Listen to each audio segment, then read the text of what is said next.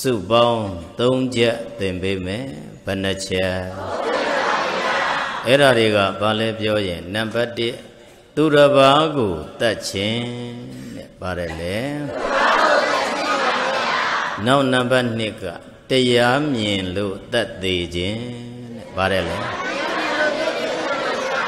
နောက်နံပါတ် 3 ကဒေါသထွက်လို့တတ်သေးခြင်းပါတယ်လေအလုံးပေါင်းရင်ဘယ်နှချက်အဲ့ဒီ3ချက်ကိုယနေ့ညကြွရောက်လာကြတဲ့အလုံးသောသူတော်စင်ပရိသတ်အပေါင်းသူတော်ကောင်းတို့အားဟောပြောပြသသင်ကြားပေးမှာဖြစ်ပါတယ်တို့သူတော်စင်များတရားတော်များကိုနာကြားခွင့်ရတဲ့အခိုက်အတန့်ကိုနာလိုက်တဲ့တရားကိုသိအောင်တတ်အောင်နားလည်အောင်နာရမယ်တဲ့ဘယ်လိုနာရမလဲတရားတော်များကိုတို့သူတော်စင်များနာကြားခြင်းသည်အဆင့်1ကတရားတော်များကိုစနစ်တကျဖယားဘာဟောထားတယ်ဆိုတာကိုသိဖို့ရာအတွက်တရားနာကြတာတရားကိုသိဖို့နာကြတာပြောကြည့်ပါတရားကိုသိဖို့နာကြတာနောက်တစ်ဆင့်ကတော့ကိုဘာသာရေးလုပ်ရင်လမ်းမလွဲအောင်လို့တရားနာကြတာပါတယ်လေဘာသာရေးလုပ်ရင်လမ်းမလွဲအောင်လို့တရားနာကြတာအဲ့ဒါကြောင့်မို့တရားနာခွင့်ရတဲ့ခိုက်တံမှာဘယ်မှာပဲသွားပြီးတရားနာတာဖြစ်ဖြစ်နားလည်လိုက်ဖို့သဘောပေါက်လိုက်ဖို့လိုသလားမလိုဘူးလားလိုတယ်ဗုဒ္ဓရဲ့ဓမ္မတွေကအနှစ်ချုပ်လိုက်လို့ရှိရင်ဖယားပြောပြနေတဲ့တရားတော်များဟာအနှစ်အားဖြင့်2မျိုးပဲရှိတယ်တဲ့ဘယ်နှမျိုးကောင်းတာနဲ့မကောင်းတာပြောကြည့်ပါကောင်းတာနဲ့မကောင်းတာကုသိုလ်နဲ့အကုသိုလ်ရှောင်ရံနဲ့ဆောင်ရံနဲ့အဲ့ဒါကိုသာဘုရားကလမ်းညွှန်ပြနေတာတဲ့အဲ့ဒါကြောင့်မို့တရားတစ်ပွဲပြီးသွားတာနဲ့ရှောင်ရမှာပါလေဆောင်ရမှာပါလေကုသိုလ်ကဘယ်ဟာလဲအကုသိုလ်ကဘယ်ဟာလဲကိုယ်တိုင်နားလည်ပြီးတော့ဒုသူတော်စင်များတရားတွေကိုနာကြားခွင့်ရလေလေဘုဒ္ဓတလည်းရလေလေအဲ့ဒီဘုဒ္ဓတတွေနဲ့ကိုယ်စိတ်ဓာတ်လေးတွေကိုကိုပြင်ဖို့လိုသလားမလိုဘူးလားလိုဒုသူတော်စင်များလူတယောက်မှကြည့်ရင်ရုပ်တရားနဲ့နံတရားဒီနှစ်ခုပေါင်းစပ်ထားတဲ့နေရာမှာနံတရားလို့ပြောတဲ့စိတ်လေးဟာရေးကြည့်သလားမကြည့်ဘူးလားအဲ့ဒီစိတ်လေးလမ်းညွန်တဲ့အတိုင်းဒုသူတော်စင်တို့လှုပ်လှုပ်နေရတာဥပမာအဖြစ်ဒီစိတ်လေးကိုကောင်းအောင်လေးထားလို့ရှိရင်တယောက်ယောက်ကကိုယ့်ကိုလာပြီးတော့ဆဲအောင်ဆိုအောင်တော့ပြန်ဆဲမနေပါနဲ့လို့စိတ်လေးကလမ်းညွန်လိုက်ရင်ဆဲပြစ်သေးလားမဆဲပြစ်တော့အဲ့ဒီစိတ်လေးကပဲဒုသူတော်စင်များမခံနဲ့ဒီပုံစံမျိုးလောက်တာလာပြီးတော့ကြောနေတာမင်းဒါမျိုးသိခံရင်နောက်တစ်ခါတစ်ကြိမ်ထပ်ပြီးမင်းကိုစော်ကားလိမ့်မယ်မင်းဒီလိုပြောနေတဲ့ပုဂ္ဂိုလ်တော့နော်နာချပြီးလွတ်လိုက်ရင်ဒီကောင်ကျင်သွားလိမ့်မယ်လို့စိတ်ကအဲ့ဒါမျိုးလှုပ်လိုက်ရင်ဒုတ်ဆွဲဓာဆွဲတွေဖြစ်ပြီးတော့တတ္တာဖြတ်တာတွေဖြစ်ကုန်တာမရှိဘူးလားရှိအဲ့ဒါကြောင့်မို့ဒုသူတော်စင်များစိတ်လေးရေးကြည့်သလားမကြည့်ဘူးလားစိတ်လေးရေးကြည့်တယ်ဆိုတော့ဦးဇင်းတို့အခုတွေ့နေကြတဲ့ဗုဒ္ဓဘာသာဟာစိတ်ဓာတ်နဲ့ပတ်သက်ပြီးတော့အများကြီးပြင်ပေးထားတာတွေပြင်ခိုင်းထားတာတွေဇလန်းတွေဇက်ွက်တွေတရားတွေအများကြီးဟောထားတာမရှိဘူးလားရှိအဲ့ဒီတရားတွေကိုဒုသူတော်စင်တို့နာကြားပြီးတော့တက်နိုင်သမျှပြင်ဖို့လိုတာပေါ့ဦးဇင်းတို့က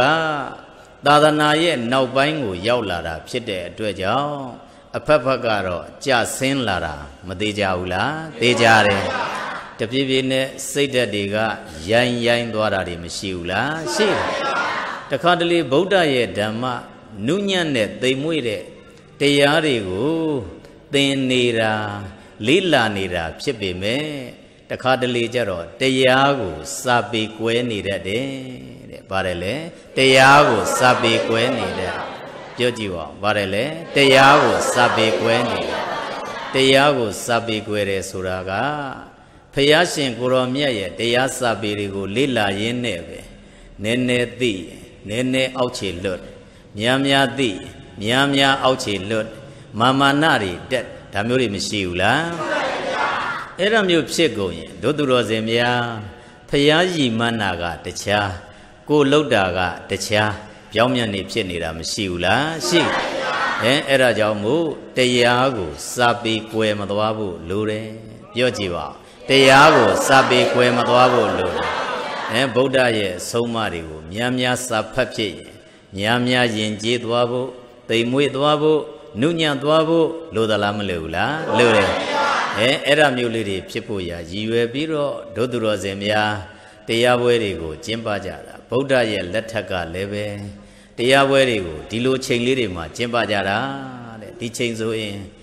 Bodabada Chichare Bogoriga, Panliri, Chuleve, Similiri, Jubiro. Piachin Guromia, Jaunogo, Dwabi, Deyanare, a chain labor, no? Eri Chema, Piaga, Larebi Dego, Dea Hopio Piata Bide, Eram you Hopio Piata be like the Nama, Lujim Maduro, Dea Yara Jemle, Duviela Chobogoa Boda ye Damago, Eri Deana only Marvin, Nene genuinely Holai Dane, Dambiro, Dearu Diamiati, Yadwajare. Tamuri Lemsiula, she era was Sabigaro, Ogadi, Denu Bogo, Barele, Ogadi, Denu Bogo, a gently hola yone, de Yayare, Yojiva, a gently hola yone, de Yayare, Damuri Lemsiula, she not the Musida Jaro, Ediana Jare, Bogo de Ma, Jeje Piamia, Hopiama, de Yayara. Yojiva, Jeje Piamia, Hopiama, Deaya, Eri Bogo Mujaro, we busy Denu Bogo, Barele, we busy Denu Bogo, Eri Bogo Mujaro, a Jim Hoyone, Deyamiao, a Jenale Dwa on the Boba Dwa on Ubamabian Tissa Liva Swing Leve. John you said Nia Mariu, Senedjane. Hope your piata baby, Nale, the Bopa Dwama, Aribogoa, Diaru Diamia Yara, Eramululem Siula, see, Erajo, a Jim Holo, Deayare Bogoye, a J Homa, Deayare Bogoye, a Jim Le Mayau, a J Le Mayau, Eri Diarigo, Didi Chaja, a Jim a J, Senedja, Hope Yabi, Kuku Rain don't like ma, Deayare do, Erauro. Nia Bogo, Babogo, Nia Bogo, Eri Bogo Jaro, let it in Dom Biro, a chain baby dea atoma, dea yare Bogo, Panamuya, Domioya, Genuinely Hoyone, dea yare duye, Jeje Homa, dea yare duye, let we atomago, dea yare duye, Panamu, Domioya, get no son to Mugaro, Dodurozemia. Na yomia matabe, Padea, Diboa Maro, Mayaro, Eri Bogo Mugo, Pada, Parama, Bogo, Pabogo, Pada, Parama, Bogo, Bada, Parama, Bogo, Eri Bogo Rigaro, Diboama, Tiaru Diamia, Yabamala, and Diana Yayo Messi. Davime Dodurozemia, a Jumero, Mahopupo, a Boga, Tiago, genuinely hola yone. Tiaru Diamia Yadware Boguale, Pega Sagera, Pada Paramaga Sagera, Tialiri Nayin, Simeon Laja, Hodamola, Era John Doduros and Nule, Tiago, the Boba or Nabu, Lodalamalula, Lule, Dine Doduros and Nayame Tiaga, Apangaya, Nagaba, Barele. Dizagali, Dodurozemia, Lulocarema, Toro Biojara, Shire, Mentua Biro, Maloline, Apangaya, Nagaba, Kanyalime, Damubiora, Misiula, she. The Kugu, that dog, Shedome, solution level, Mentua be Maloline, Apangaya, Nagaba, Kanyalime. A two abiano, Kugu, sit ye lebiane, Dodurozemia, Pibiro, Kugu, that the Bogo Muso, ye. Luriga Bob Yojale. Men go that dira, Bobby Maloline, Papshetale, Apangaya, Magava, Kanyara de Dilubiora, Misiula, she. Eramuli Biojara, she. Eraga, Dodurozemia, Sabine, ညီသလားမညီဘူးလားဆိုတာလေဒုသူတော်စင်တို့သိဖို့မလိုဘူးလားလိုတယ်သိဖို့လိုတယ်ပေါ့ဒုသူတော်စင်များဒါလေးကိုဘာလို့ပြောရတာလဲပြောရင်ခေတ်ရဲ့နောက်ပိုင်းရောက်တော့လူစိတ်တွေကတော်တော်ကျန်းလာတော့ဒုသူတော်စင်များခေတ်ထဲမှာတတ်မှုဖြတ်မှုတွေများသလားမများဘူးလားလူတွေကတယောက်နဲ့တယောက်လွယ်လွယ်ကူကူတက်ဖြတ်လာကြတယ်အပြစ်ကိုလည်းပဲသိပြီးတော့မမြင်မဲနဲ့သူနိုင်ကိုနိုင်အပြိုင်ကျဲပြီးတော့နိုင်လိုက်ဖို့သာဗราဏလက်ဦးမှုသာဗราဏအဲ့ဒါမျိုးတွေဖြစ်ပြီးတော့ဒုသူတော်စင်များအခုတက်ကြဖြတ်ကြတာအခုလောလောဆယ်မှနော်သေတာကိုကြည့်ရင်ဒုသူတော်စင်များကျောင်းသားတယောက်ဆုံးသွားတာကြားတယ်မဟုတ်လားကျောင်းသားဆုံးသွားတာနော်သူ့ရဲ့အရင်ကလည်းပဲဟိုးဒုသူတော်စင်များပြင်ဦးလင်မှာတယောက်ကျောင်းသားတယောက်နော်ဆုံးတာရှိတယ်အဲ့ဒီမှာလည်းပဲသူ့ရဲ့ဆိုင်ကယ်ကိုလူယူရင်းနဲ့နော်ဒီကျောင်းသားကိုရိုက်ပလိုက်တဲ့အတွက်ကြောင့်မို့သေဆုံးသွားတာအဲ့ဒီကလေးတွေကိုမိကြတော့နော်သူတို့ကိုစစ်တော့ဒုသူတော်စင်များအသက်လေးတွေကိုဦးဇင်းတို့သတိထားမိတယ်အသက်က20ကိုမပြည့်ကြဘူးနော်အောက်မှာအငယ်လေးကြီးတယ်18တို့19တို့အဲ့ဒီအရွယ်လေးတွေကနေစုပေါင်းပြီးတော့လှုပ်ကြတာသူတို့ကိုစစ်တော့ဘာကြောင့်ဒီလိုလှုပ်တာလဲလို့ပြောတော့သူတို့အဲ့ဒါထိုင်ပြီးတော့လက်ဖေးဆိုင်ထိုင်ရင်းနဲ့အကြံရလာပြီးတော့တို့ဒီလမ်းကဖြတ်သွားတဲ့ပုဂ္ဂိုလ်ကိုရိုက်မယ်ပေါ့ရိုက်ပြီးတော့လူမယ်ဆိုတဲ့နော်အတွေးမျိုးဝင်လာပြီးတော့အဲ့ဒီနန်းလေးမှာရှိနေတဲ့နော်ဒီကထိန်ပြီးတော့ကျန်းနေတဲ့ဟာလို့ပြောတာပဲနော်ဒီနှစ်တစ်ဟာမျိုးဖြုတ်လာကြပြီးတော့အဲ့ဒီကျောင်းသားကိုဝိုင်းပြီးတော့ရိုက်တာနောက်ဆက်ပါရိုက်မိတာဖြစ်တဲ့အတွက်ကြောင့်ကျောင်းသားကဆုံးသွားတယ်ဒုသူတော်စင်များအဲ့ဒါမျိုးလုပ်ရဆိုလူကတာမန်စဉ်းစားပြီးတော့တာမန်လွန်ကျူးကြတာတွေမရှိဘူးလားရှိပါဗျာလူတယောက်ကိုဒုသူတော်စင်များအဲ့ဒါမျိုးတတ်လိုက်တော့ကိုရတဲ့ပစ္စည်းကဲဆိုင်ကယ်ကိုခိုးသွားတယ်ကိုကရဖို့ပဲကြည်နေနော်ခုဆိုင်ကယ်ဒီလိုနောက်ကနေလိုက်တဲ့အခါကျတော့ခုဆိုင်ကယ်လည်းပြန်သိမ်းသွားတယ်ကို့မှာလူတက်မှုကြီးဖြစ်ပြီးတော့ကြံခဲ့တာမရှိဘူးလားရှိတယ်ကိုကတော့ကိုတိုက်နဲ့ကိုကံမို့တခုခုဖြစ်ပြီးခံရတော့ဒါပေမဲ့နောက်ကကြံနေခဲ့တဲ့မိသားစုမှာတော့တော်တော်ရင်လေးရတယ်ဒါမျိုးမရှိဘူးလားသူတို့တတ်မှတ်လိုက်တဲ့နှစ်တိုင်းကြသွားရင်နောက်ကလိုက်ရတဲ့ဒုက္ခငွေကုန်ရတဲ့ဒုက္ခစိတ်ဆင်းရဲရတဲ့ဒုက္ခကိုယ်တိုင်လည်းပဲဘဝတွေနစ်နာပြီးတော့ရှေ့တက်လန်းဖြစ်တဲ့ပုဂ္ဂိုလ်ခု18နှစ်19နှစ်အရွယ်လေးတွေဆိုရင်ပညာလဲကြာနာနာသင်လို့ရတဲ့အရွယ်လေးတွေစီးပွားရေးလုပ်မယ်ဆိုရင်လည်းပဲဒီအားအင်အကောင်းအရွယ်လေးတွေဖြစ်နေတဲ့အတွက်ကြောင့်လုပ်ငန်းလုပ်လို့မရဘူးလားရအဲ့ဒါတွေပါအကုန်ဆုံးရှုံးရတယ်အဲ့ဒါကြောင့်တတ်မှုဖြတ်မှုတွေကဦးဇင်းတို့နိုင်ငံမှာတော်တော်ကိုတောင်းကျမ်းလာတာတွေမရှိဘူးလားရှိတယ်ဒါကအပြင်းနဲ့တတ်တာမဟုတ်ဘူးအချင်းချင်းလည်းပဲဒုသူတော်စင်များမိသားစုအတွင်းထဲမှာလည်းတက်ကြဖြတ်ကြဒါမျိုးတွေမရှိဘူးလားတလောကမှာဝင်းသူမှာနော်ဖြစ်သွားတဲ့ဝင်းသူနန်းလေးကကြေးရွာတရွာမှာဖြစ်တာဆိုရင်လေကြောက်เสียနော်ကောင်းတယ်ပေါ့အမျိုးသားအိမ်တော်ရှိတဲ့အမျိုးသားသူ့မှာလည်းပဲဇနီးကရှိကလေးလေးလည်းပဲရှိတယ်အဲ့ဒီအမျိုးသားကဖုံးသုံးတာဆိုတော့အဲ့ဒီဖုံးနဲ့တစ်ဖက်ကိုလန့်ခဏပြောတော့အမျိုးသမီးတယောက်နဲ့သူတို့ညှိနေတယ်လို့ပြောတာပဲအဲ့ဒါကိုဒီအမျိုးသမီးဖြစ်တဲ့ဇနီးကသိပြီးတော့ဒီလိုမလုပ်ပါနဲ့လို့ခဏပြောတာမရတော့တောရွာမှာထင်းပေါက်တဲ့ပစိန်တွေ့ဘူးလားအဲ့ဒီပစိန်နဲ့အဲ့ဒါဇုံကင်ပြီးခေါင်းကိုနော်ခွဲချလိုက်လို့ပွဲချင်းပြီးဆုံးသွားတယ်ဒုသူတော်စင်များတတ်မှုဖြတ်မှုတွေကတဖြည်းဖြည်းနဲ့ကြမ်းထမ်းလာတာတွေမရှိဘူးလားရှိ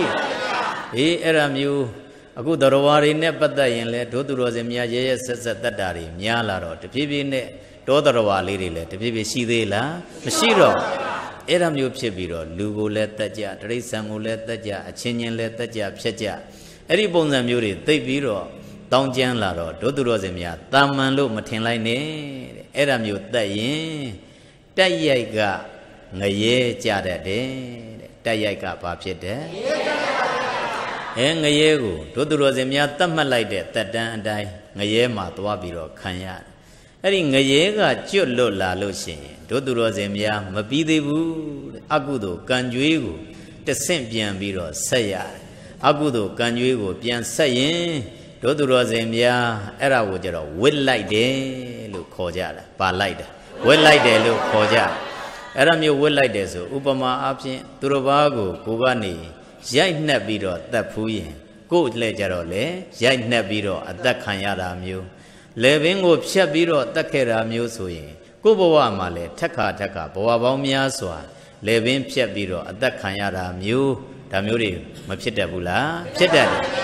တယ်အဲ့ဒါမျိုးတွေဒုသူတော်စင်များဖြစ်တတ်တယ်အဲ့ဒါကြောင့်ဂယုစိုက်ဖို့လိုသလားမလိုဘူးလားလိုတယ်လောကလူဘဝမှာတန်ဖိုးအရှိဆုံးဟာအသက်ပဲ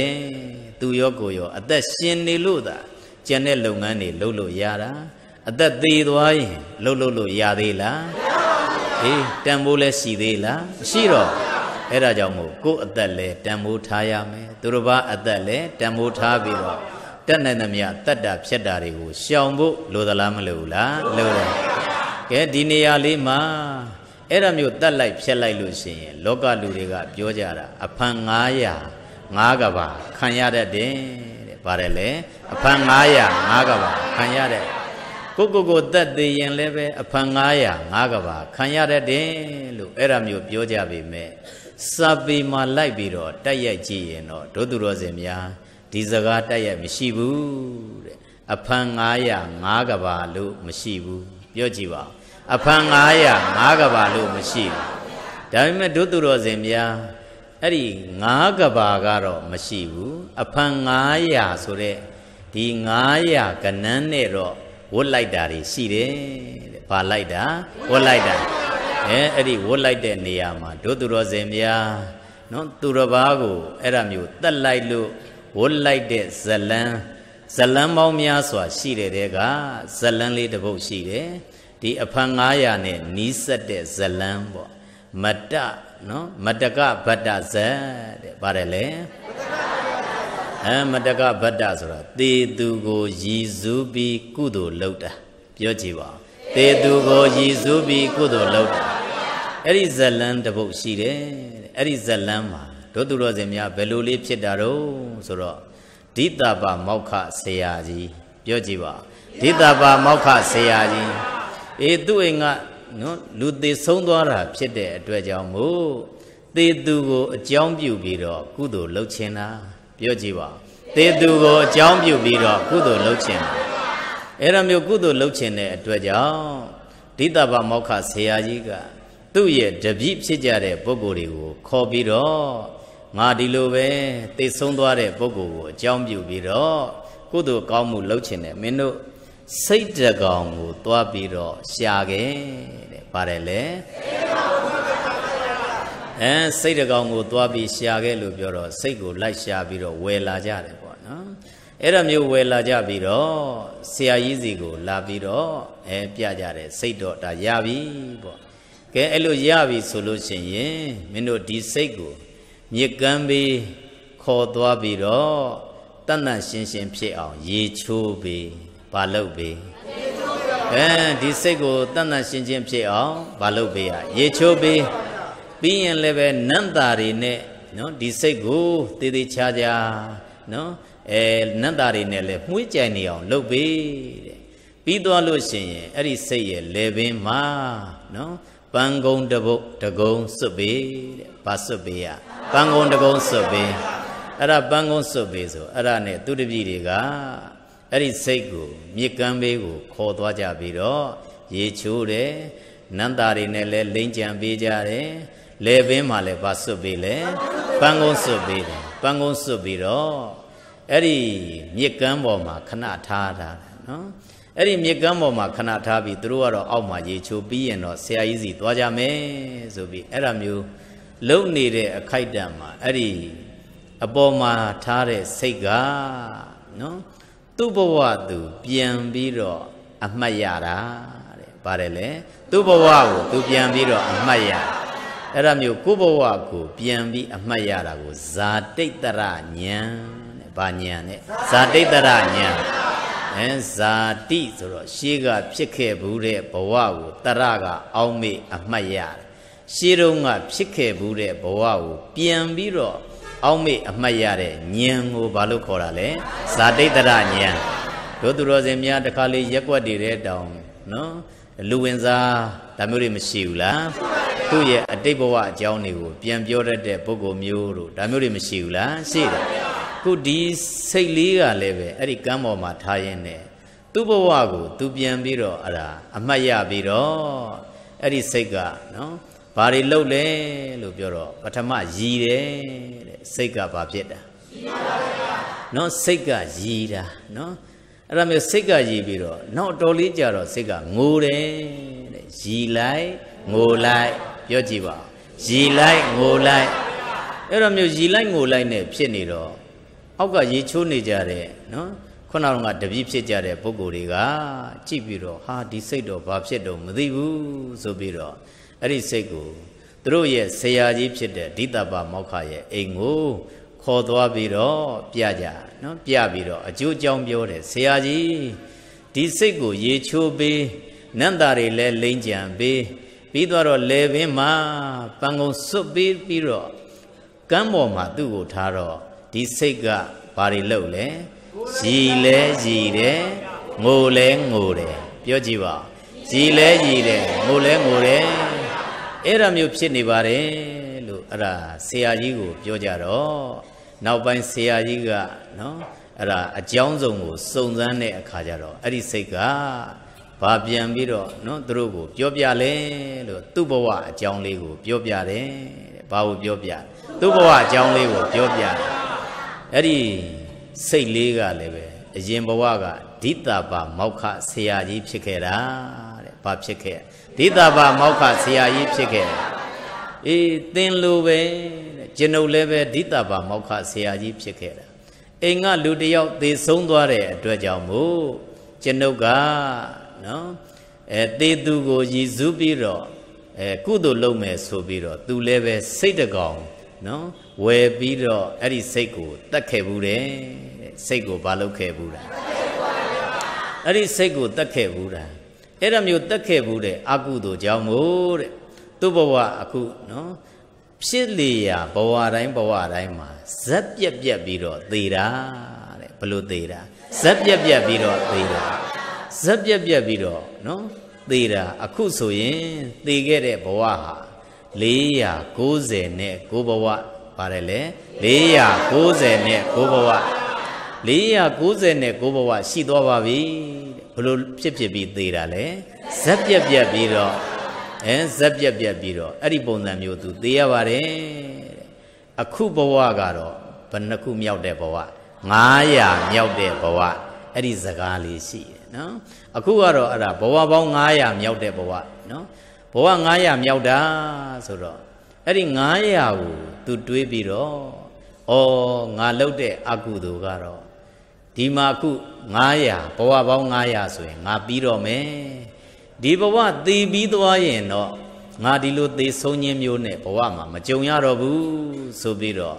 သူ့အတွက်အမှတ်ရပြီးတော့စိတ်လေးရပါဖြစ်တယ်ရည်တာ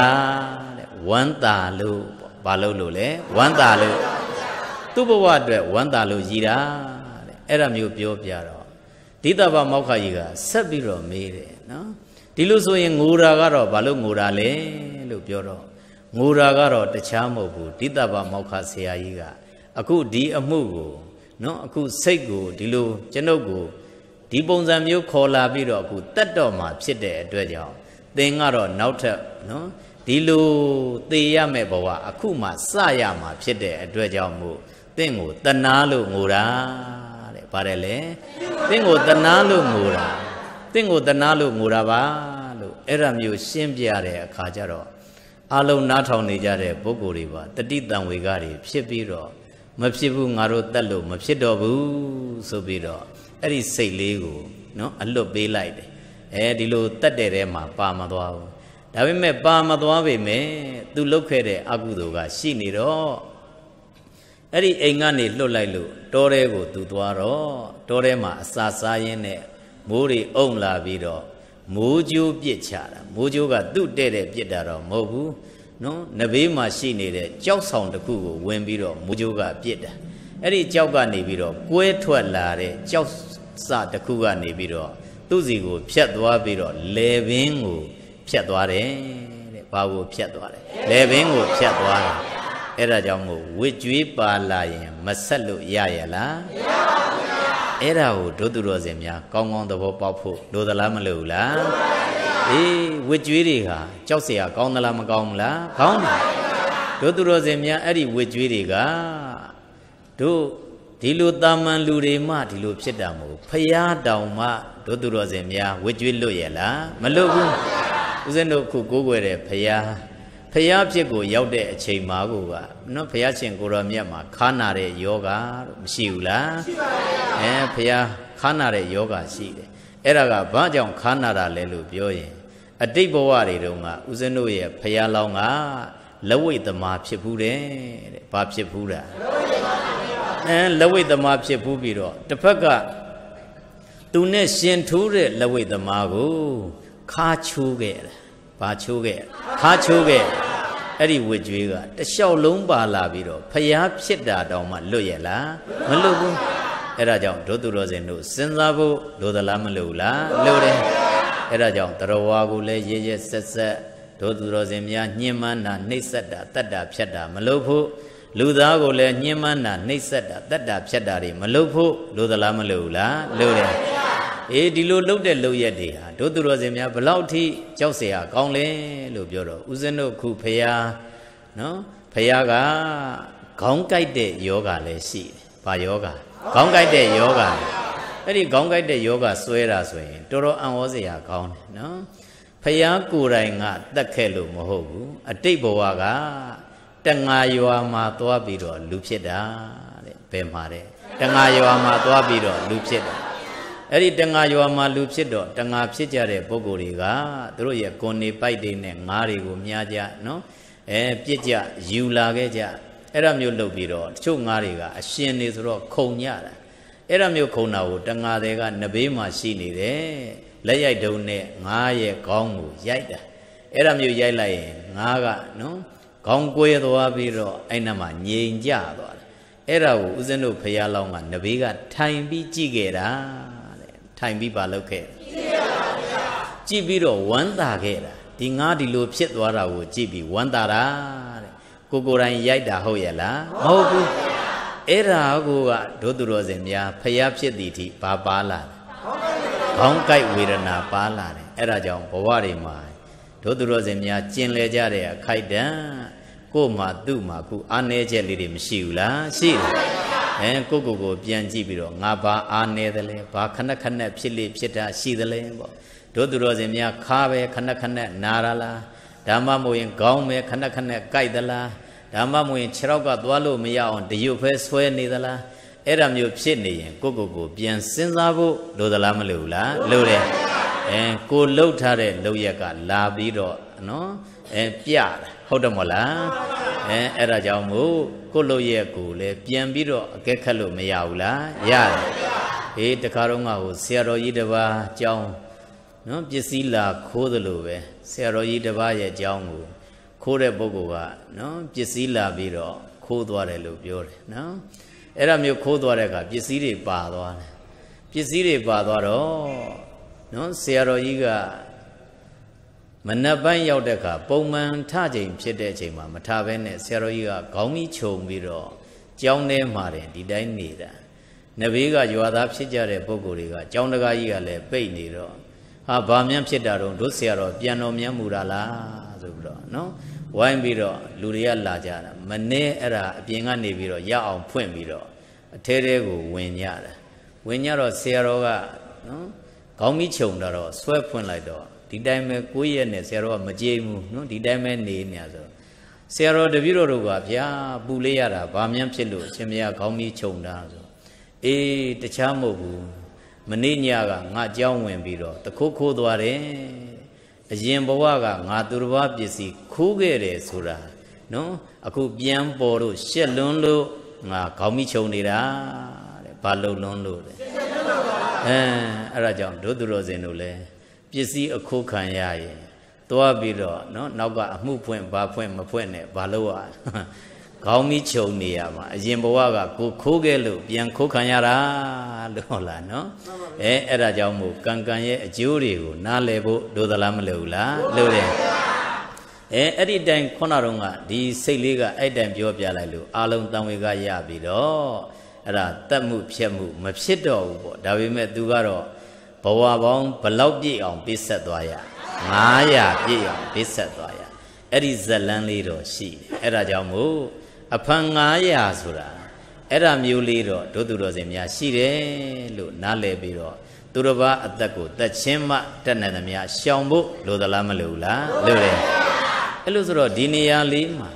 အရှင်မြတ်တက်မှုမြောက်မမြောက်ပါဏာတိပါဒကံထိုက်မထိုက်ဆိုတာကိုဘယ်လိုနဲ့တက်မှတ်ရမလဲဗျာတခါတလေတပည့်တော်တို့သွားရင်လာရင်နဲ့အကောင်လေးတွေနင်းမိတာတို့ဒါမျိုးတွေမရှိဘူးလားတခါတလေဒီလိုတကားပေါက်မျိုးဆွဲပိတ်လိုက်လို့ဝုန်းဆိုပြီးတော့အထဲထဲမှာအိမ်မြောင်လေးတွေညက်ပြီးသေးတာတို့ဒါမျိုးတွေမရှိဘူးလားရှိတယ်နောက်အပေါ်မှာပိုးမင်နေပါလေရှိလို့ပိုးမင်တန်ရှင်းရေးလုပ်တယ်အဲ့ဒါမျိုးလှုပ်လိုက်လို့ရှိရင်ကိုကတော့လှုပ်တာကတန်ရှင်းရေးဒါပေမဲ့အဲ့ဒီမှာရှိနေတယ်နော်အကောင်လေးတွေကိုခိုင်းမိပြီးတချို့ဆိုရင်6ပြက်ပြီးကြာလာတာမျိုးတို့မရှိဘူးလားရှိတယ်အဲ့ဒါမျိုးတွေဆိုရင်တပည့်တော်တို့မှာအကုသိုလ်ဖြစ်မဖြစ်ဆိုတာကိုဒုသူတော်စင်များပါဏာတိပါဒကထိုက်မထိုက်ဆိုတာလေးကိုနားလည်ဖို့မလိုဘူးလားလိုတယ်အဲ့လိုဆိုတော့ပါဏာတိပါဒကထိုက်မထိုက်ဆိုတာကိုစာပေမှာအချက်5ချက်နဲ့သတ်မှတ်ထားတယ်တဲ့အချက်ဘယ်နှချက်အဲ့ဒီ5ချက်နဲ့ညီနေရင်ဒုသူတော်စင်များပါဏာတိပါဒကထိုက်တယ်တဲ့လူကိုပဲတတ်တတ်တိရစ္ဆာန်ကိုပဲတတ်တတ်ပါဏာတိပါဒကထိုက်အဲ့ဒါဘာတွေလဲပြောရင်နံပါတ်1ကပါဏာသက်ရှိတတ္တဝါဖြစ်ခြင်းတဲ့ဘာဖြစ်ခြင်းသက်ရှိတတ္တဝါဖြစ်ခြင်းတဲ့နောက်နံပါတ်2ကပါဏတင်ညိတာသက်ရှိတတ္တဝါလို့သိခြင်းတဲ့ပြောကြည့်ပါသက်ရှိတတ္တဝါလို့သိခြင်းကိုယ်တိုင်ကလည်းပဲအသက်ရှိတဲ့တတ္တဝါလို့ကိုကဘာဖြစ်နေတာသိခြင်းအားကြောင့်မို့သက်ရှိတတ္တဝါဖြစ်ခြင်းသက်ရှိတတ္တဝါလို့သိခြင်းဘယ်နှချက်ရ2ချက်ရကဲနောက်နံပါတ်3ကကြတော့ဂါတစိတ်တဝရကစိတ်တတက်လို့တဲ့စိတ်ရှိခြင်းတဲ့ဘာစိတ်ရှိခြင်းတက်လို့တဲ့စိတ်ရှိခြင်းကိုယ်စိတ်ကလည်းပဲတက်လို့တဲ့စိတ်တကယ်ကိုတက်ချင်နေတဲ့စိတ်အဲ့ဒီစိတ်ရှိနေရမယ်တဲ့ဘယ်နှချက်ရ3ချက်ရသက်ရှိတတ္တဝါဖြစ်ခြင်းသက်ရှိတတ္တဝါလို့သိခြင်းတက်လို့တဲ့စိတ်ရှိခြင်းဘယ်နှချက်ကဲနောက်တစ်ခုကဥပကမပယောဂလုံးလပြုခြင်းတဲ့ဘာပြုခြင်းလုံးလပြုခြင်းလုံးလပြုခြင်းဆိုတာကဒုတ်ကိုဆွဲပြီးရိုက်ချလိုက်တာမျိုးဓာတ်ကိုဆွဲပြီးခုတ်ချလိုက်တာမျိုးတခုခုနဲ့ထိုးချလိုက်တာမျိုးသေအောင်ပေါ့ဒုသူတော်စင်များလုံးလစိုက်တာဘာစိုက်တာလုံးလစိုက်တာအဲ့ဒါကိုလုံးလပြုခြင်းတဲ့ဘာပြုခြင်းလုံးလပြုခြင်းပေါင်းရင်ဘယ်နှ4ချက်ပြောကြည့်ပါသက်ရှိတတ္တဝါဖြစ်ခြင်းသက်ရှိတတ္တဝါလို့သိခြင်းသက်လို့တဲ့စိတ်ရှိခြင်းလုံးလပြုခြင်းကဲနောက်ဆုံးတစ်ခုကကြတော့မရဏသေဆုံးခြင်းတဲ့ဘာလို့ခြင်းသေဆုံးခြင်းအဲ့ဒီကိုလှုပ်လိုက်တဲ့လက်ချက်ကြောင့်မို့ဘာဖြစ်သွားသေဆုံးသွားခြင်းတဲ့အဲ့ဒါအချက်ဘယ်နှချက်ကဲမှတ်မိအောင်ပြောကြည့်ပါဦးပါတယ်လေသက်ရှိတတ္တဝါဖြစ်ခြင်းသက်ရှိတတ္တဝါလို့သိခြင်းသက်လို့တဲ့စိတ်ရှိခြင်းလုံးလပြုခြင်းသက်ခြင်းအသေးခြင်းပေါ့ပေါင်းရင်ဘယ်နှချက်5ချက်အဲ့ဒီ5ချက်နဲ့ပြည့်စုံနေရင်ဒုသူတော်စင်များတေချာပေါက်ကိုပါဏာတိပါဒကံထိုက်တာတဲ့လူကိုပဲဖြစ်ဖြစ်တိရစ္ဆာန်ကိုပဲဖြစ်ဖြစ်အဲ့တော့ကြောင့်ဒုသူတော်စင်များကိုလှုပ်ရက်ပေါ်မှာမူတည်တာပေါ့ကိုကလမ်းသွားတယ်အကောင်တက်နင်းမိသွားသေဆုံးသွားတယ်တက်လို့တဲ့စိတ်ရှိရလားမရှိဘူးအဲ့ဒီတက်လို့တဲ့စိတ်ချွတ်ယွင်းနေရင်ဒုသူတော်စင်များအကောင်သေးသွားပေမဲ့ကို့မှာပါဏာတိပါဒကံထိုက်ရလားမထိုက်ဘူးတက်လို့တဲ့စိတ်စေရနာကို့မှာမရှိလို့တခါတလေကျတော့လည်းပဲထင်းချောင်းနေနဲ့တက်ရှိနဲ့ပေါ့ဒါမှမဟုတ်ရင်ဒီအပြင်ဝတ္ထုတစ်ခုခုနဲ့ရုပ်ဝတ္ထုတစ်ခုခုကိုကဒုသူတော်စင်များရုပ်ဝတ္ထုထင်းနေတယ်ဒါပေမဲ့အကောင်ဖြစ်နေတယ်အဲ့ဒါမျိုးဆိုရင်လည်းပဲဒုသူတော်စင်တို့သေသွားရင်ပါဏာတိပါဒကံထိုက်ရလားမထိုက်ဘူးဘာလို့လဲပြောရင်ကိုယ်တိုင်ကသက်ရှိတတ္တဝါလို့သိရလားမသိဘူး အဲ့ဒီအချက်ချိုးရင်လို့အဲ့ဒါကြောင့်ဒီ၅ချက်ကိုမှတ်သားထားပြီးတော့ကိုယ်လုပ်ရဟာပါဏာတိပါဒကံထိုက်သလားမထိုက်ဘူးလားဆိုတာကိုစဉ်းစားဖို့လိုသလားမလိုဘူးလားအေးတကယ်စိတ်ပါလက်ပါနဲ့သက်ချလိုက်ရင်တော့ခုနတော့ငါတို့သူတော်စင်များဒိဋ္ဌပါမောက္ခအရင်ဘဝကဖြစ်ခဲ့ဘူးတဲ့အဲ့ဒီစိတ်လေးလိုပဲတို့သူတော်စင်များဒုက္ခတွေတန်တရာမှာမကြုံရနိုင်ဘူးလားကြုံရနိုင်အဲ့ဒါကြောင့်မို့တက်စွမ်းသမျှသူတစ်ပါးအသက်ကိုတက်ချင်းမှရှောင်ဖို့လိုသလားမလိုဘူးလားလိုတယ်ကဲဒီလိုဆိုတော့ဒီလိုတက်ကြတဲ့အပိုင်းမှာကိုကနေပြီးတော့သူတစ်ပါးတက်လိုက်တာရှိသလိုတခါတလေကျတော့ကိုပြန်ပြီးတော့တက်တာတွေလည်းမရှိဘူးလားရှိတယ်အဲ့ဒါမျိုးတက်ကြတဲ့နေရာမှာတက်ပုံတက်နီးနှစ်မျိုးရှိတယ်တဲ့တက်ပုံတက်နီးဘယ်နှမျိုးနှစ်မျိုးရှိတရားမြင်လို့ကိုတက်သေးခြင်းတဲ့ပြောကြည့်ပါဦးတရားမြင်လို့ကိုတက်သေးခြင်းနောက်တစ်ခုကဒေါသထွက်လို့ကိုတက်သေးခြင်းပြောကြည့်ပါဦးဒေါသထွက်လို့ကိုတက်သေးခြင်းအဲ့ဒီနှစ်မျိုးရှိတဲ့နေရာမှာ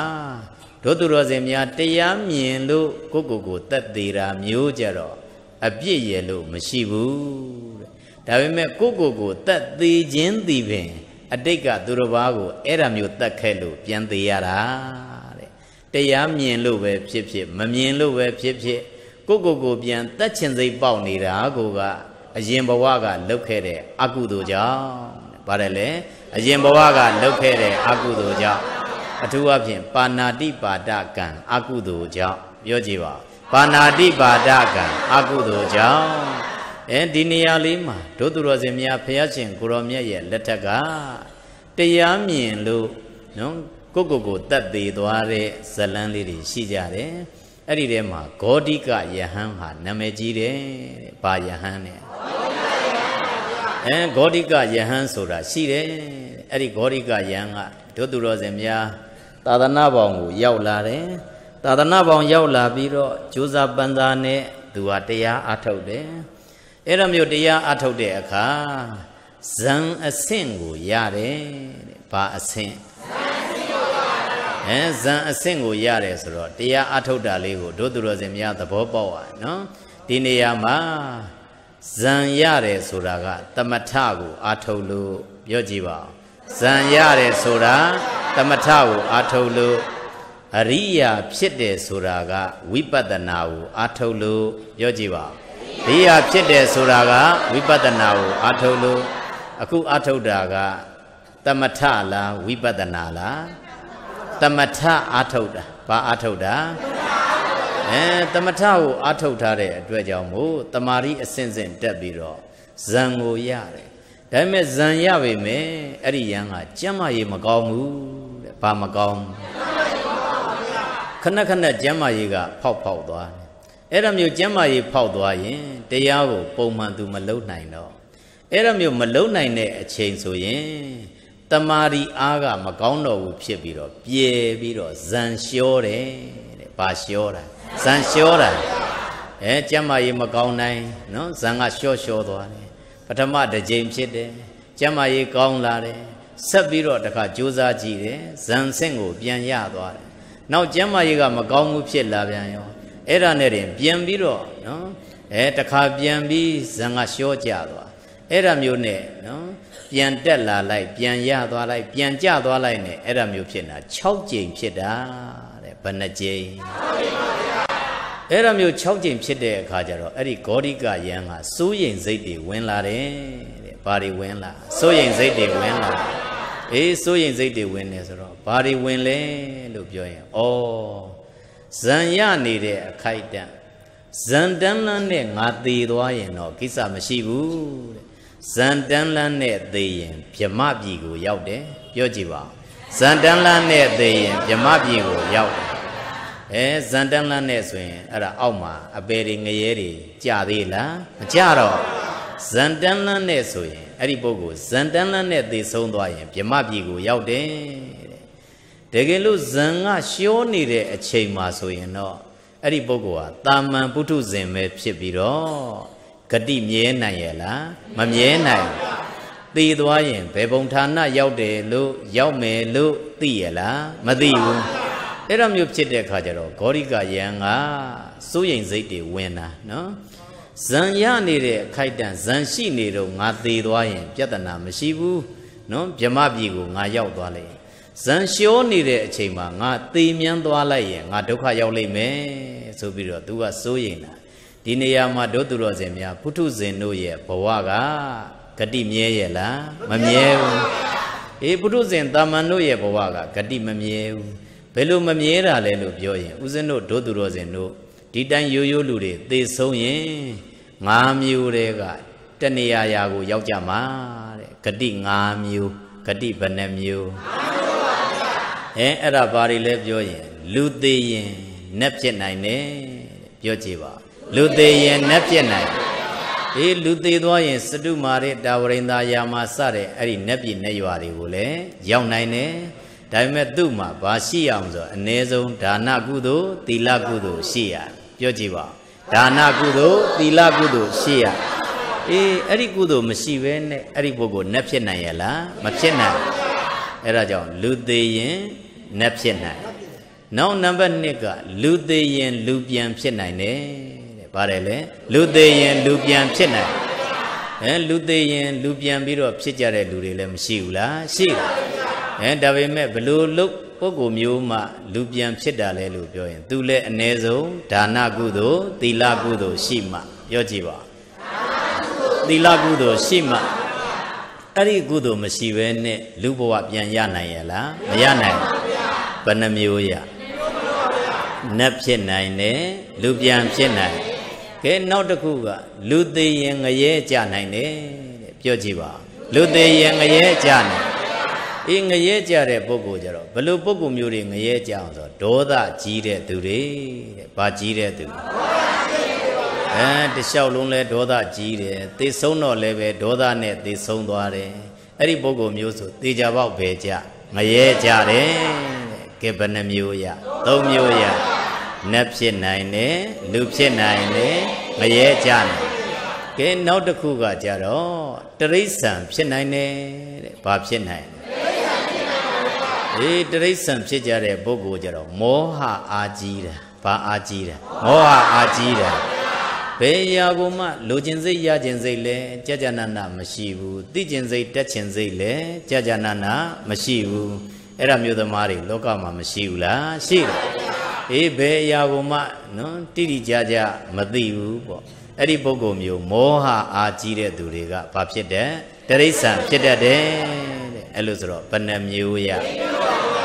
နတ်ဖြစ်နိုင်တယ်လူဖြစ်နိုင်တယ်တရိစ္ဆာန်ဖြစ်နိုင်တယ်ကဲနောက်တစ်ခုကပြိတ္တာဖြစ်နိုင်တယ်တဲ့ဘာဖြစ်နိုင်ပြိတ္တာဖြစ်နိုင်ပြိတ္တာကြတော့လောဘကြီးသူတန်ရောစဉ်ကြီးသူတွေဖြစ်ကြတာ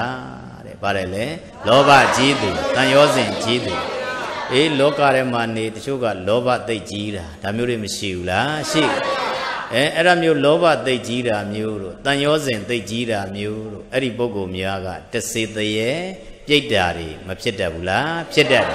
တယ်အဲ့ဒါကြောင့်မို့ပုထုဇဉ်တို့ရဲ့ဘဝကဂတိမြဲရလားမမြဲဘူးဘယ်နှမျိုးဖြစ်နိုင်ပြောကြည့်ပါဦးပါတယ်လေနတ်ဖြစ်နိုင်တယ်လူပြန်ဖြစ်နိုင်တယ်ငရဲကြနိုင်တယ်ပြိတ္တာဖြစ်နိုင်ပေါင်းရင်ဘယ်နှမျိုးအဲ့ဒီ5မျိုးထဲမှာဂေါတိကယံစဉ်းစားတာကအောက်နှိမ့်ကြတဲ့ဘုံဌာနတွေများရောက်သွားရင်မလွယ်ဘူးပေါ့ဥပမာအဖြစ်တရိစ္ဆာန်ဖြစ်သွားမယ်ဆိုရင်လူပြန်ဖြစ်ဖို့လွယ်သေးလားဒုသူတော်စင်များတရိစ္ဆာန်တို့ရဲ့ဘဝကိုကြည့်ကြည့်ရင်ကြောက်เสียတော်တော်ကောင်းတယ်ကြီးနိုင်ငယ်ညင်းနဲ့စားတော့နေကြတာမရှိဘူးလားသရဝါတွေကိုကြည့်လိုက်ရင်တကောင်နဲ့တကောင်စားတော့ပြီးတော့အဲ့ဒါမျိုးနေကြတယ်တက်ဖြတ်ပြီးတော့နေတာတွေမရှိဘူးလားအကုသိုလ်ပေါင်းများစွာဖြစ်ရတဏီကုန်နေလို့လည်းပဲဘာကုသိုလ်မှသူတို့မှရှိရလားမရှိဘူးအဲ့ဒါကြောင့်အဲ့ဒီဘုံဌာနတွေရောက်သွားရင်ငါဘဝဟာမလွယ်ဘူးဆိုပြီးတော့အဲ့ဒီယံကဘယ်လိုဆုံးဖြတ်လဲပြောတော့ခေါင်းရိပ်တဲ့သင်္တုံးသားကိုယူပြီးတော့သူ့ရဲ့လက်ပင်ကိုလှီးပြီးတော့အဆုံးစီရင်မယ်လို့အဲ့ဒါမျိုးချိန်နေတဲ့အချိန်မှာမာနကနော်သိသွားပြီးတော့ဘုရားရှင်ကိုတော်မြတ်ကိုသွားပြီးတော့ရှောက်တာဒါပေမဲ့ရှောက်ပေမဲ့အချိန်မမီလိုက်တော့ဘူးအဲ့ဒီယံက သူ့ရဲ့လေပင်ကိုလှီးရင်းနဲ့ပဲဝိပဿနာတင်ပြီးတော့တရားအထုတ်သွားတယ်။ဘာတင်ပြီးတော့ဝိပဿနာတင်ပြီးတော့ဝိပဿနာတင်နေဆိုတာကရုပ်တရားနံတရားကိုမမြဲဘူးဆင်းရဲတယ်ကိုယ်စိုးကိုယ်ပိုင်မရှိဘူးဆိုပြီးတော့ရုပ်တရားနဲ့နံတရားကိုအနိစ္စဒုက္ခအနတ္တလို့လက္ခဏာရေးသုံးပါးကြာကြာနာနာတင်ပြီးတော့ရှုမှတ်ပြီးတော့အဲ့ဒါမျိုးသွားလိုက်တာအချိန်တိုအတွင်းနဲ့အဲ့ဒီပုဂ္ဂိုလ်ကယန္နာဖြစ်သွားတာတဲ့ဘာဖြစ်သွားတာယန္နာဖြစ်သွားတာအဲ့ဒီပုဂ္ဂိုလ်ကဒုသူတော်စင်များအဲ့ဒါမျိုးဖြစ်သွားတဲ့ပုဂ္ဂိုလ်မျိုးကြတော့ကိုတတ်သေးပေမဲ့သူသေးတဲ့သေခြင်းမျိုးကြတော့ဒုသူတော်စင်များ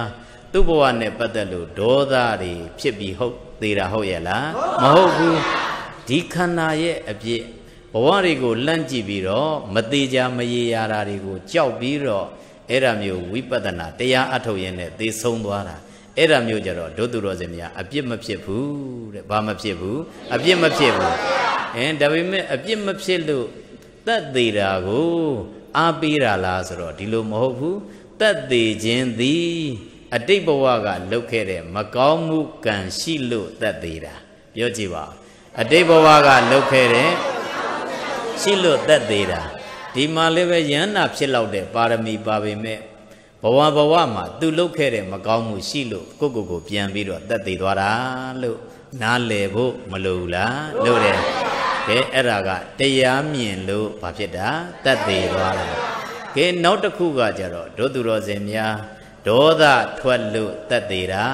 တဲ့ပါတယ်လေဒေါသထွက်လို့တတ်သေးတာ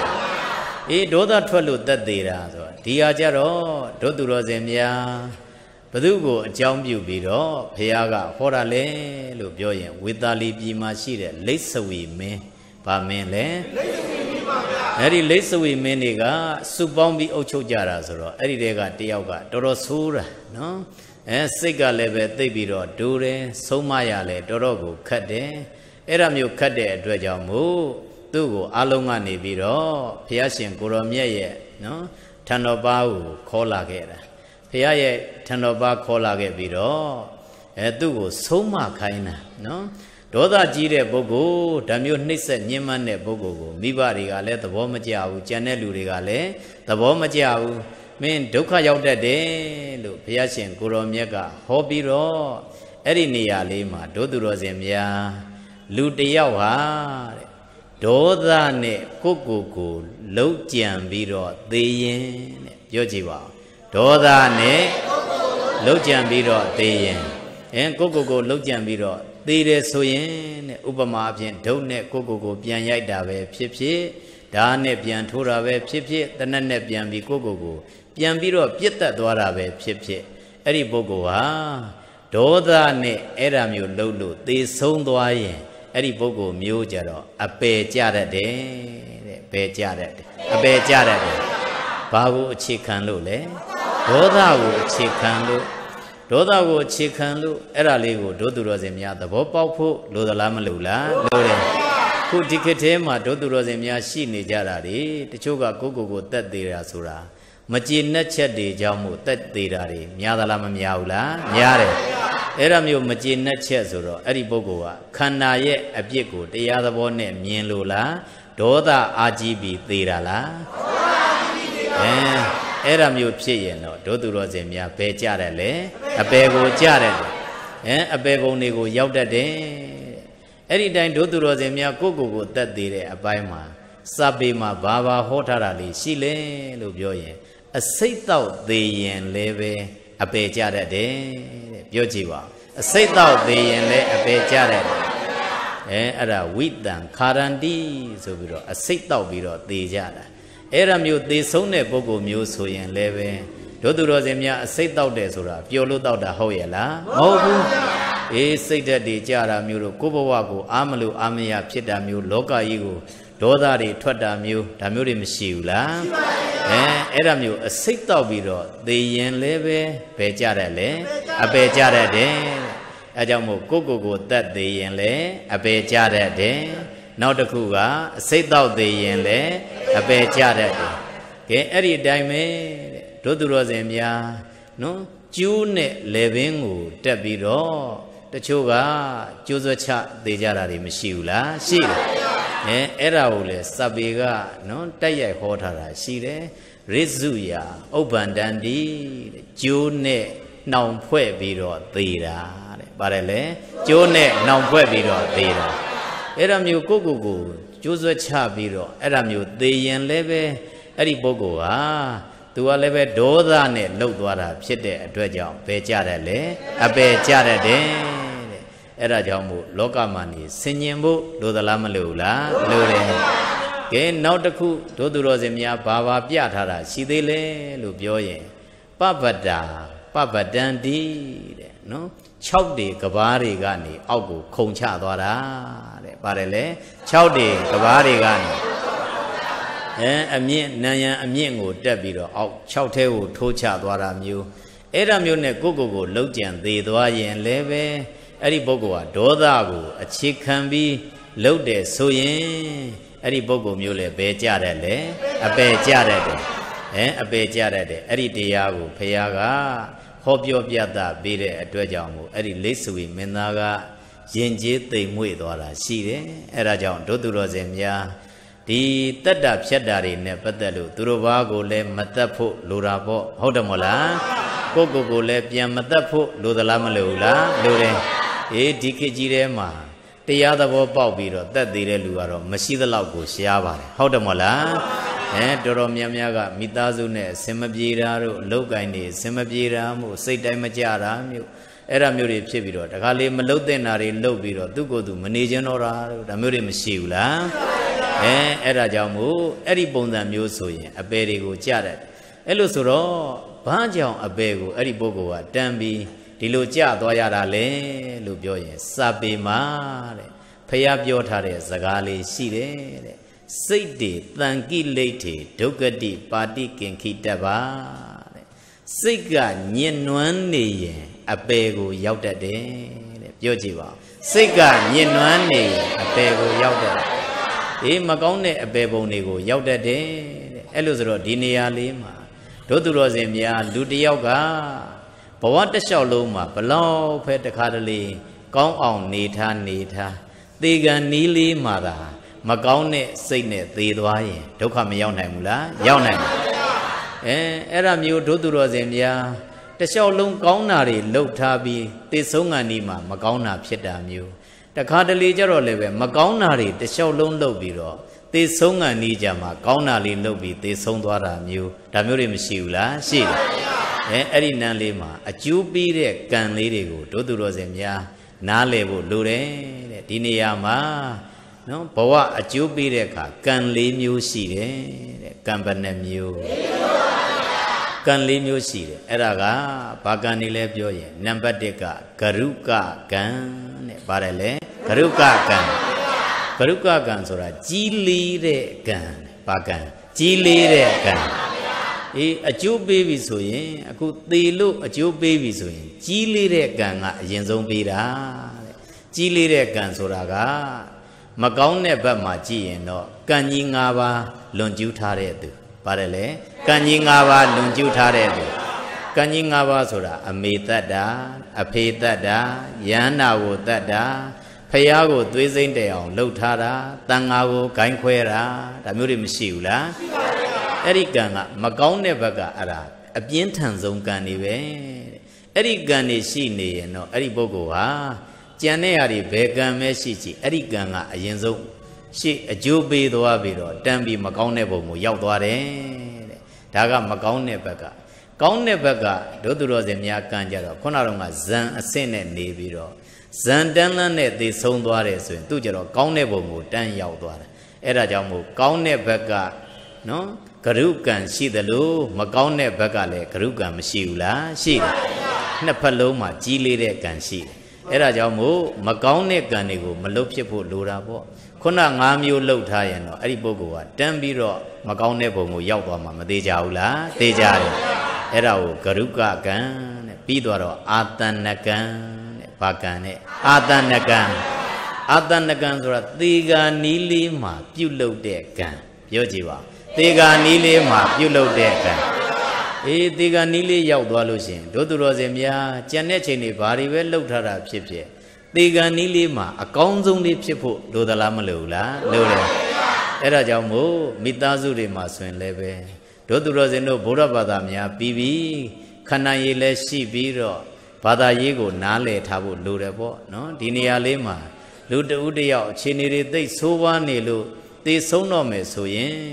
တန်ရောစဉ်သိပြီးတော့ဖြစ်တဲ့ပုဂ္ဂိုလ်တွေအဲ့ဒီနားမှာမနေသင့်ဘူးပေါ့နဘေးမှာသွားနေပြီးတော့အဲ့နားလေးမှာဘာသာရေးအတိတ်တိလေးရှိတဲ့ပုဂ္ဂိုလ်ကပရိတ်လေးတွေရွတ်နေတာမျိုးပဋ္ဌာန်းလေးတွေရွတ်နေတာမျိုးဒါမှမဟုတ်လည်းနာနေကြတရားလေးတွေရှိရင်လည်းဖွင့်ပြတာမျိုးနော်ပရိတ်ပဋ္ဌာန်းလေးတွေလုပ်ပြီးလို့မရဘူးလားရအဲ့ဒီပုံစံမျိုးလေးနဲ့တို့သူတော်စင်များသေကန်နီးလေးမှာအကောင်းဆုံးအာယုံလေးဖြစ်သွားပြီးတော့အဲ့ဒီစိတ်လေးနဲ့သာသေသွားရင်အဲ့ဒီပုဂ္ဂိုလ်ရဲ့အဲ့ဒီကံကလည်းပဲကရုကံမရှိရင်အာတဏကံကအကျိုးပေးမှာတဲ့ပြောကြည့်ပါကရုကံမရှိရင်အဲ့ဒီဟာလေးကအကောင်းဆုံးလေးဖြစ်ပြီးတော့သေဆုံးသွားရင်ကောင်းရမွန်ရဘဝတွေမရောက်ဘူးလားရောက်တယ်အဲ့ဒါကြောင့်ကရုကကံရဲ့အာတဏကံရဲ့ကဲအဲ့ဒီကံနှစ်ခုမရှိဘူးဆိုရင်တော့နောက်ကအာစိဏကံတဲ့ဘာကံနဲ့အာစိဏကံအာစိဏကံဆိုတာနေ့စဉ်နဲ့အမျှပြုလုပ်ထားတဲ့ကောင်းမှုမကောင်းမှုပြောကြည့်ပါနေ့စဉ်နဲ့အမျှပြုလုပ်ထားတဲ့ကောင်းမှုမကောင်းမှုတချို့ကကုသိုလ်ကိုပုံမှန်လုပ်ဖြစ်တယ်တချို့ကလည်းအကုသိုလ်ကိုပုံမှန်လုပ်ဖြစ်တယ်ဒါမျိုးတွေမရှိဘူးလားရှိကုသိုလ်ကောင်းမှုလေးတွေပုံမှန်ဆိုဥပမာအပြင်စောစောတချို့လည်းပဲအိယာကထတန်းပြီးတော့ဘုရားရှိခိုးတာမျိုးတို့ရတဲ့ပရိပဋ္ဌာန်းလေးရွတ်တာမျိုးဆွန်းလေးတွေလောင်းတာမျိုးတို့တရားအထုတ်တာမျိုးတို့ဒါမျိုးတွေမရှိဘူးလားရှိအဲ့ဒါမျိုးနေ့စဉ်လှုပ်ထားတဲ့ကံကပိုအားကိုးရတယ်တဲ့အဲ့ဒါကြောင့်နေ့စဉ်လှုပ်ထားတဲ့ကံကိုဘုန်းကြီးဝတ်ထားလဲလှုပ်ထားဖို့လိုတယ်ဆရာလေးဝတ်ထားလဲလှုပ်ဖို့မလိုဘူးလားလိုတယ်တို့သူတော်စင်တို့မိသားစုဘဝနဲ့နေလဲလှုပ်ထားဖို့မလိုဘူးလားလိုတယ်ငွေကုန်မှကုသိုလ်ရတာမဟုတ်ဘူးပေါ့ငွေမကုန်မဲနဲ့တို့သူတော်စင်များကိုရတာလေးနဲ့ရွတ်ဖတ်ပြီးတော့ဘုရားရှိခိုးလို့မရဘူးလားရတယ်မနေ့ပိုင်းမှာရေတော်ပန်းတော်လေးတွေပြန်ပြီးတော့လှည့်တာမျိုးတို့လှုပ်လို့မရဘူးလားရတယ်အဲ့ဒါမျိုးနေ့စဉ်လှုပ်တဲ့ကုသိုလ်လေးတော့တတ်မတ်ရှိနေရမယ်သူ့မှာရောကိုယ်မှာရောအဲ့ဒါမျိုးကုသိုလ်ကိုအာစိဏကံကုသိုလ်ပါတယ်လေအာစိဏကံကုသိုလ်တချို့ကကုသိုလ်ကိုအမြဲတမ်းလုပ်တဲ့ပုဂ္ဂိုလ်တွေရှိသလိုအမြဲတမ်းမကောင်းမှုလုပ်နေတာလည်းမရှိဘူးလားရှိတယ်ဥပမာအဖြစ်တချို့ဆိုရင်တက်ဖြတ်ပြီးတော့အသက်မွေးရတာရှိတယ်ပုံမှန်ချိန်ရောက်လာရင်တန်းပြီးတော့တက်ရတော့တာဒါမျိုးတွေမရှိဘူးလားအဲ့ဒါဆိုရင်လည်းပဲအာစိဏကံအကုသိုလ်ပြောကြည့်ပါအာစိဏကံအကုသိုလ်ရှိကကံကံမရှိရင်အဲ့ဒီကံကအကျိုးပေးတာတဲ့ကရုကံမရှိဘူးအာတဏကံမရှိဘူးဆိုရင်ဘယ်ကံကဝင်အကျိုးပေးတယ်အာစိဏကံကအကျိုးပေးတယ်အဲ့ဒီသုံးမျိုးမရှိရင်တော့နောက်ဆုံးကကတ္တတာကံတဲ့ဘာကံနဲ့ကတ္တတာကံဆိုတာကိုလှုပ်ထားတဲ့နော်ကုသိုလ်အကုသိုလ်တွေပြောကြည့်ပါကိုလှုပ်ထားတဲ့ကုသိုလ်အကုသိုလ်တွေဒီဘဝမှာလှုပ်ထားတာတွေရောအရင်ဘဝမှာလှုပ်ထားတာတွေရောအဲ့ဒါတွေကဒုသူတော်စင်များဝင်ပြီးတော့အကျိုးပေးတယ်တဲ့အဲ့ဒါကြောင့်မို့ဒုသူတော်စင်များခုနတော့ကကိုစိတ်ဆိုးစိတ်တူပြီးတော့ကိုတက်သေးတယ်ဆိုရင်အဲ့ဒါဒေါသပါတယ်လေဒေါသအဲ့ဒီဒေါသနဲ့ဒုသူတော်စင်များသေသွားရင်အနိကလှုပ်တဲ့အာတဏကံဖြစ်ပြီးတော့အဲ့ဒီကံကဝင်အကျိုးပေးသွားမှာမသေးကြဘူးလားသေးကြတယ်အဲ့ဒါမကောင်းတဲ့ပုံတွေကိုရောက်သွားနိုင်တယ်တဲ့အဲ့ဒါကြောင့်မို့တို့သူတော်စင်များကိုတတိလေးထားဖို့မလိုဘူးလားလိုတယ်လူအဖြစ်ဟာရခဲမြဖြစ်တဲ့အတွက်ကြောင့်ဒီဘဝလေးရနေတဲ့အခိုက်အတန့်မှာကိုယ့်ရဲ့စိတ်လေးကိုတက်နိုင်သမျှကောင်းအောင်ပြင်ဖို့မလိုဘူးလားလိုတယ်စာလေးတွေဖတ်ပြီးပြင်မယ်တရားလေးတွေနာကြားပြီးတော့ပြင်မယ်ကိုတရားလေးတွေအားထုတ်ပြီးတော့ပြင်မယ်အဲ့ဒါမျိုးပြင်ဆင်ပြီးတော့အကုသိုလ်တွေထဲမှာသူတစ်ပါးရဲ့အသက်တွေကိုတတ်တာဖြတ်တာတွေကိုဒုသူတော်စင်များမလုပ်ဖို့လုပ်ရင်စိတ်ပါလက်ပါနဲ့လွန်ကျူးမိတဲ့အကုသိုလ်ဟာအဖန်900လို့ပြောတယ်ဒုသူတော်စင်များဘဝပေါင်း900နော်ဒုက္ခရောက်တာဝစ်လိုက်တာတွေမရှိဘူးလားရှိတယ်နောက်အပင်ငရဲကိုလည်းကြတတ်တယ်တဲ့အဲ့ဒါကြောင့်မို့ဒုသူတော်စင်များကိုလည်းပဲမတတ်နဲ့သူတစ်ပါးကိုလည်းမတတ်ဖဲနဲ့ပါဏာတိပါဒကံကိုတက်နိုင်သမျှစောင့်ထိန်နိုင်တဲ့သူတော်ကောင်းများဖြစ်ကြပါစေကုန်သတည်း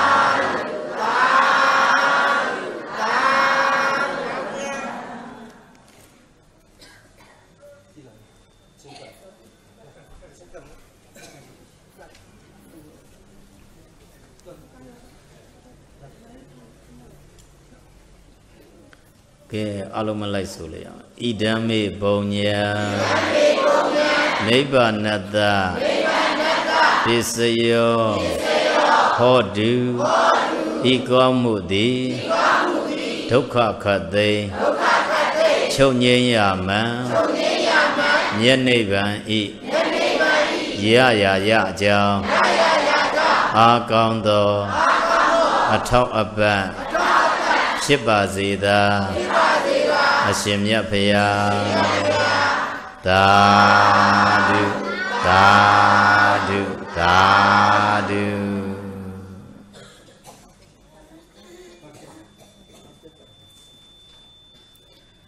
Idame bonya Nibbanata Pisayo Hodu Dadu